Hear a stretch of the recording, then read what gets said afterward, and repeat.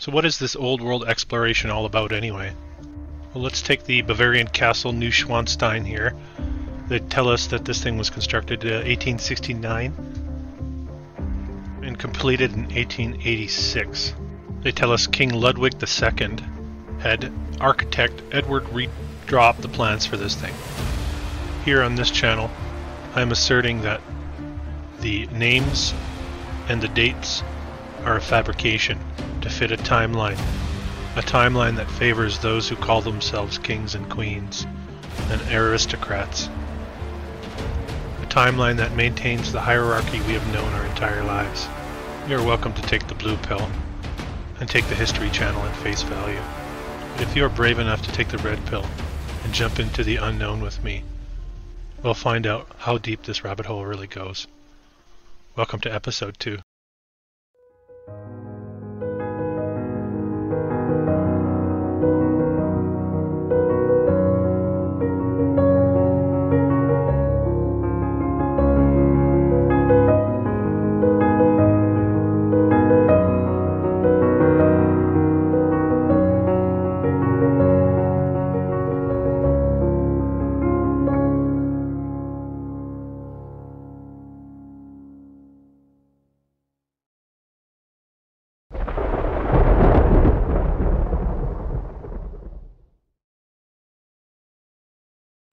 I thought we would begin this episode in Melbourne, Australia. I did do a video on Melbourne some time ago. You can see it down here on the south coast of Australia, sort of disconnected from Tasmania. You have to wonder, maybe this was connected once upon a time, pre-cataclysm. Who knows? You can take a look at Melbourne's population growth here. You can see quite a rapid rise, up to 500,000 people, and then a flat line. This is when they had a depression, we are told. You can see taking off in modern day, 2.5 million people in Melbourne.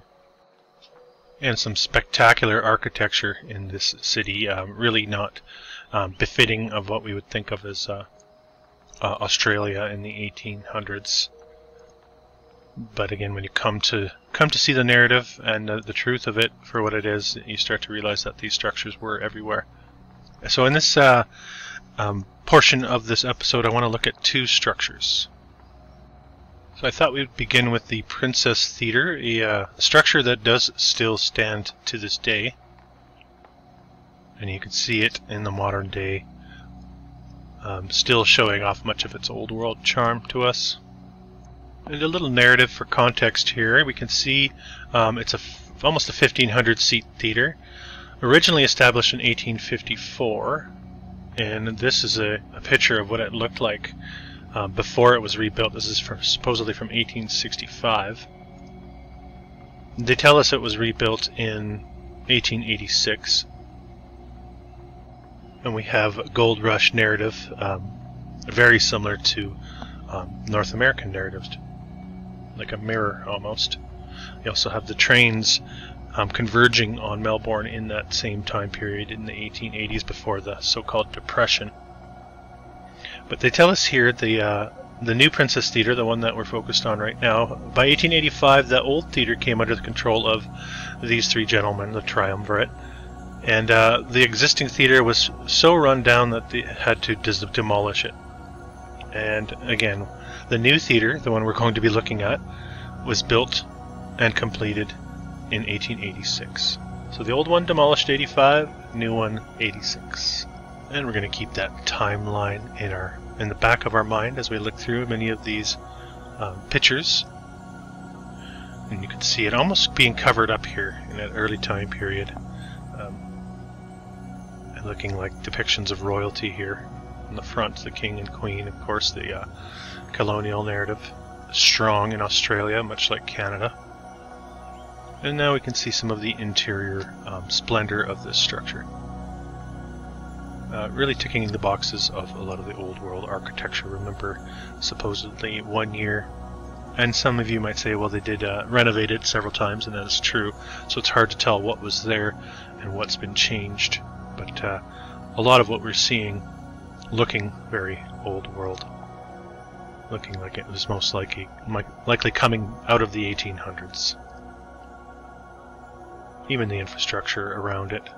You can tell the horse and buggy people, the streetcars, of course, doesn't matter where the streetcars were invented, they seem to have spread across the realm in a flurry. It's really quite ridiculous, actually, to see all these cities with the same infrastructure. And we'll just look at a few more of the interior.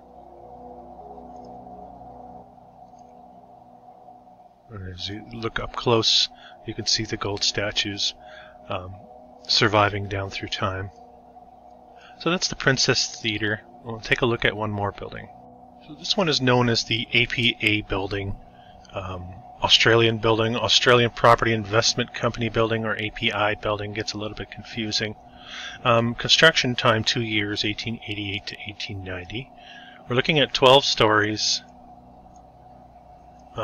At the time, the tallest commercial building in Australia. Some claims that it was the tallest in the world, competing with cities like New York and Chicago.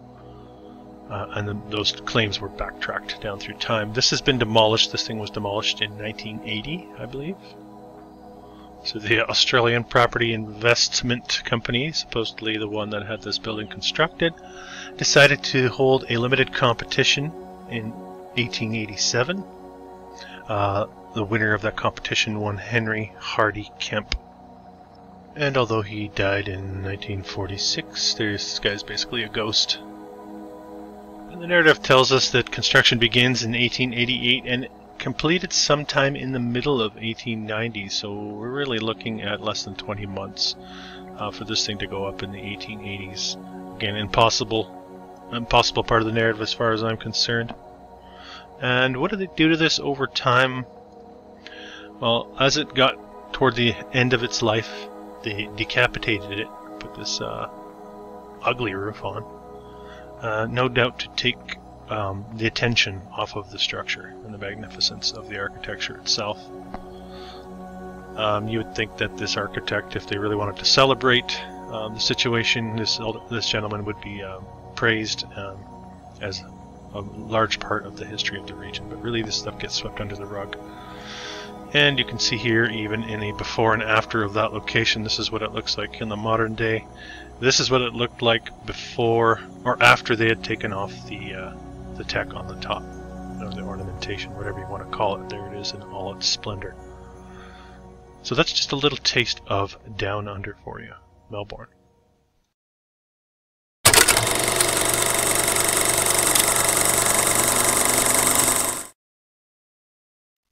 This is the Paterno Castle, located along Riverside Drive in New York City.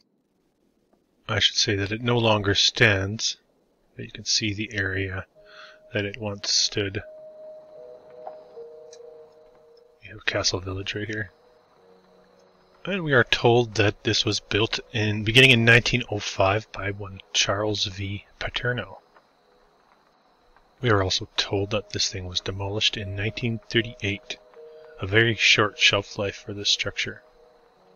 And we are told that the construction on this one was completed in 1916, which really only gives it a 22-year shelf life from the date of completion. We also have a curious situation here where the conical roof gets removed, supposedly sometimes in the late 20s, early 30s, citing decay and rot, which, 20 years, come on. I'll just read a little bit of Wikipedia for you. Although the building's facade was medieval, the interior design was not. Each room was decorated in a different style. Talk about extravagance. Louis XV for the parlor, colonial for the dining room, Asian for the library. The second floor gallery gets an organ, pipe organ, of course. So we're told all the bedrooms were located on the second floor. And on the third floor we get a banquet hall and ballroom. On the third floor, which seems a bit strange for construction purposes.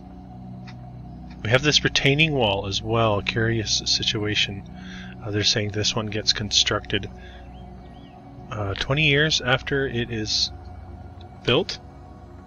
1925, the date for that one. You also have a retaining wall down here below the road. Very interesting, looking very old. Very strange that something like this would have been constructed in 1925 in New York City as a retaining wall from a highway. And apparently it did collapse in 2005. Partly collapsed, and it's been repaired, and you can see the old and the new right here, the difference between the two.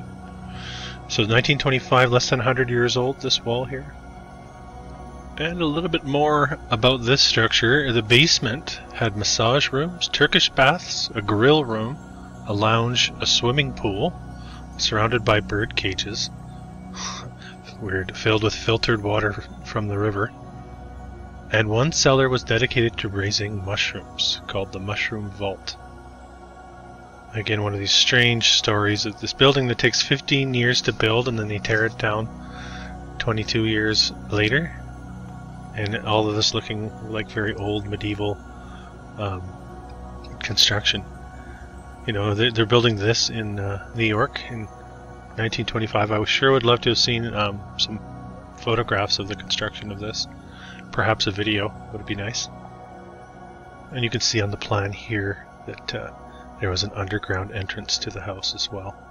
It's very mysterious. There are stories of people playing in tunnels under this area long after it had been torn down. The tunnels still existing, and the part of the retaining wall that collapsed apparently caved in the tunnels as well. So a little bit more of the story for you.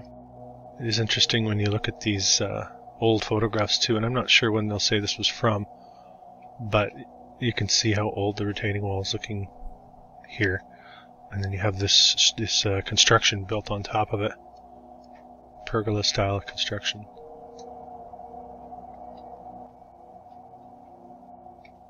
And there's that very short time frame of shelf life for this structure.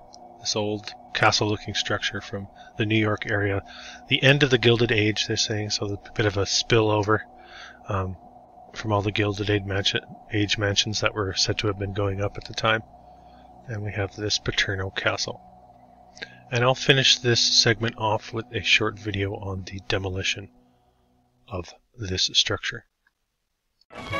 Who wants a beautiful castle? This one is going, and how far you'll find out. Once the home of one wealthy American, Paterno Castle has to make way for many houses for the not-so-rich. In other words, an apartment block. So they decide to knock it down. I seem to have heard that across the Atlantic, bumping off isn't so new. A quarter of a ton slung against anybody's home would make a big impression, and this is no exception. Demolition goes on for days, watched, I suppose, by quite a few neighbors with evil designs upon a battlement or two to build a rock garden or two, or maybe even 3. So it's old stone going cheap.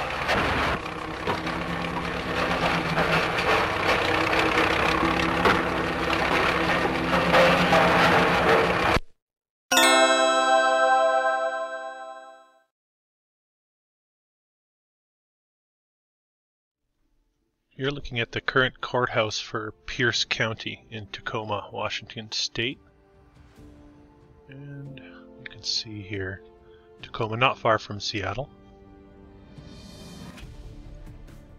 But of course, this is not the topic of this section of the video. The previous courthouse will be the topic of discussion for this section of the video. So this thing was built between 1890 and 1893.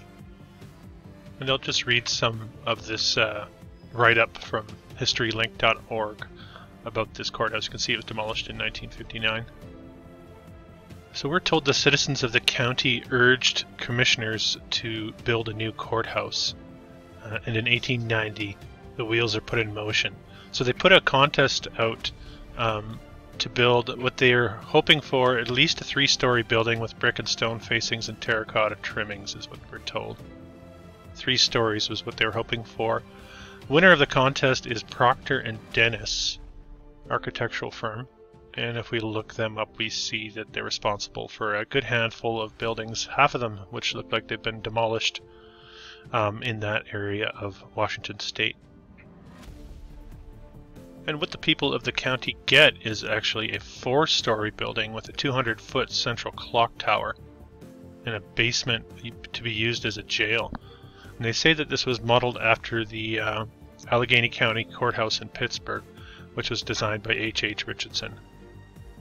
And we are told the design includes a wood frame covered in brick, and on top of the brick was supposed to be a stone facade. The roof was to have metallic shingles and a copper ridge.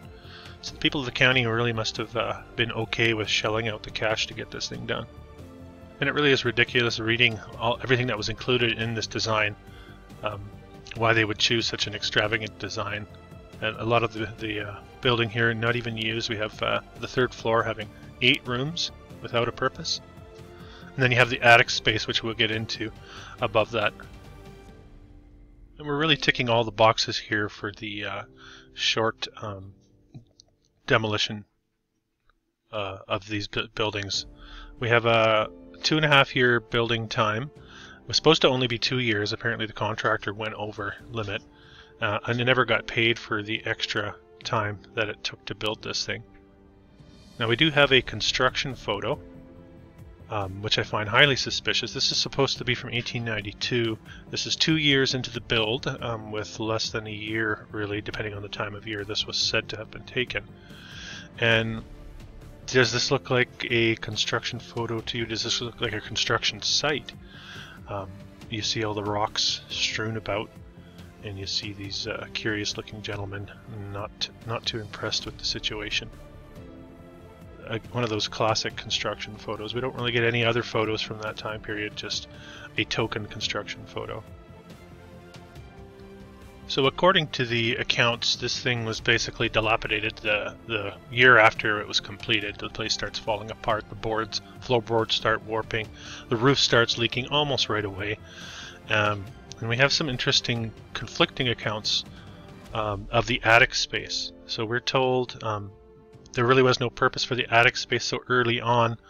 There were executions held in there at the turn of the century. But I found another account on tacomahistory.live, which tells us about... There's another construction photo. But it tells us about one of the wealthy gentlemen of the area, Mr. Clinton P. Ferry, having traveled to Europe and brought back with him all sorts of art pieces, and they chose to use the attic space of the courthouse to display these art pieces. So that's directly contradicting the story we're being told of the executions being held in that space. We also get a story of a basketball team. They call themselves the Skookum Athletic Club.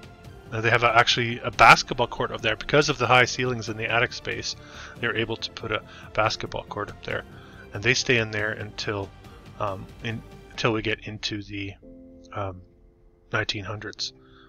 So I don't know, unless they were hanging the people they're executing from the backboard of the basketball court. I don't know really what's going on there. We also have an interesting account of the clock in the clock tower not going in till 1911. And a quick look at a bird's eye view map of Tacoma, Washington from 1893, and you can see the courthouse up here already completed. So I'm not sure when this is supposed to have been depicting. You can also see the other types of structures existing in Tacoma at the time. A city of just over 30,000 people, we are told, at that time period. So after multiple accounts of the continuing dilapidation of this structure, there's an earthquake that hits the area in 1949 and destabilizes the clock tower. Also, in this article, they mentioned that the earthquake was the reason why so many of the ornate decorations were removed from so many of these old world structures. And that story fits with a lot of other things we've seen after the post-World War II era and the modernization, the progressive brutalism that takes over. But here you can see this thing's been decapitated, and until we get to 1959, which would be this year here, they begin to demolish the structure. And you can see the process, you can see they're salvaging. And I think this photograph says it all, the demolishing of the old world and the new world with its boxy ugliness.